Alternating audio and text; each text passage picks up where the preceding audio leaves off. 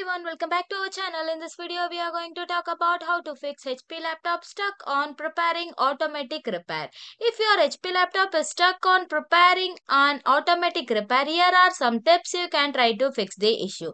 For that, here you have to click on advanced option, then you have to click on troubleshoot, then click on advanced option. Then here you can see a command prompt option. Click on command prompt, and here you have to click on your password of your account, then click on continue. Then the command prompt page will open. Here you are going to type an command. First you have to type sfc /scan now, then you have to hit on enter button. So it will take some time to complete the verification. Second, you are going to type an second command, boot rec /fiber xmbr. Then you have to click on enter, then type third command. You have to type boot rec fix boot. Now you are going to type fourth command, boot rec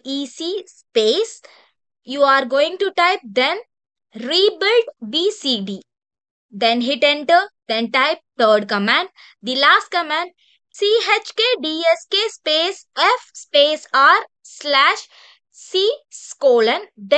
then hit enter. Then at the last you have to type exist, then you have to click on enter. Then here you are going to click on continue, then you are going to click on troubleshoot option. Then here you are going to advance option, then click on startup repair. Then the next page will open. Here you have to wait to diagnose your PC. Then here you are going to click on advance option. Then click on troubleshoot. Then here you have to click on advance option. You have to click on reset my PC. Then it will ask for two options, keep my files, remove everything. You will choose according to yourself. I am going to click on keep my files. I am going to click on that. Then the next page will open. Now it will ask for where you want to store. I am going to click on local reinstall. Then it will take some time to load.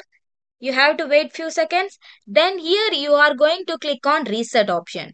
Then it will reset the PC to the default option. So it will help you to fix the problem. So you have to wait for a few seconds.